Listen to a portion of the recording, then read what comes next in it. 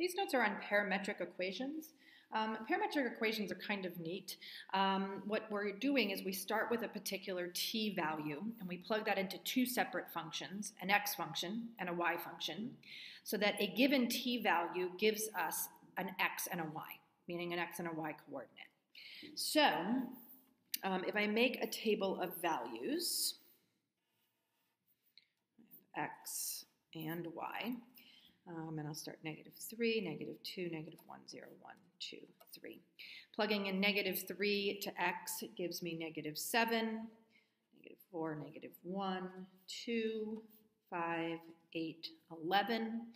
Plugging -3, so forth, into the y function gives me 9, 5, 1, -3, -7, -11, -15.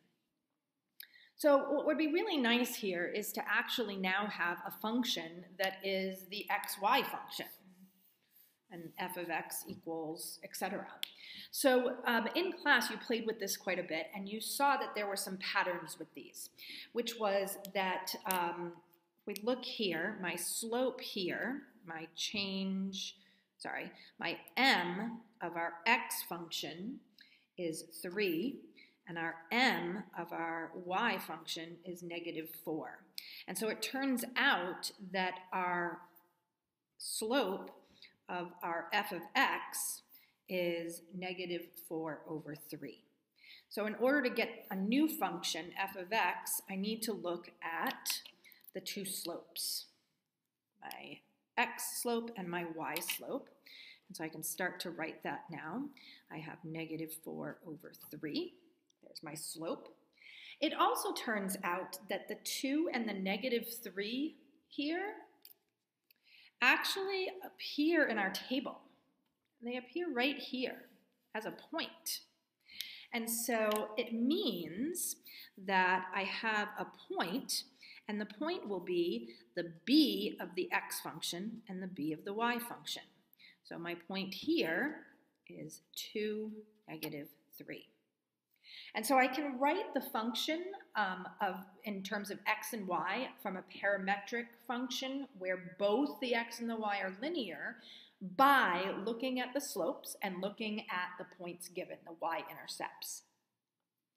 Now, this gets to be in some ways a little more fun once we move away from linear functions. And so let's look at an example of we don't have two linear functions.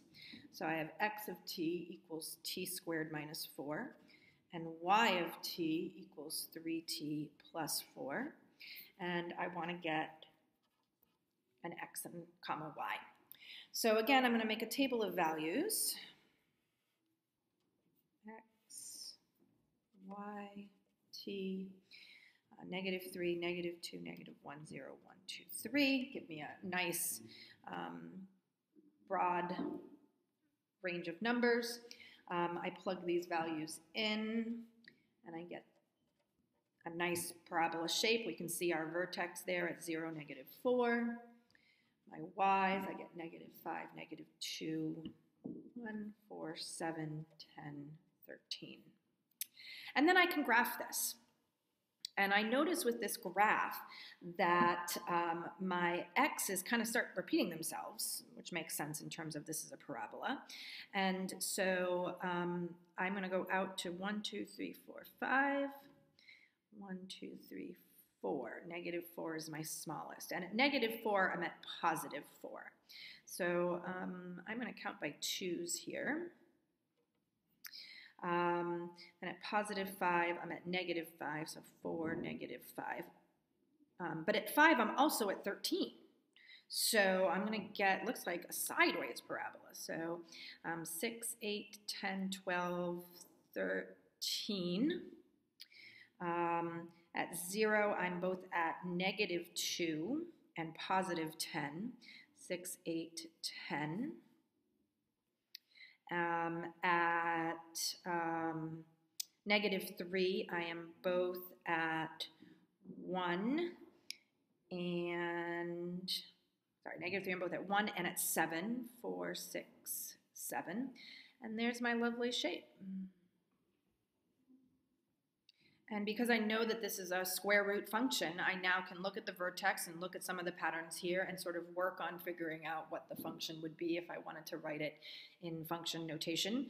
But I think that the beauty in this is seeing that taking one value for t and plugging it into an x and a y function gives you this whole new function that is quite interesting to see.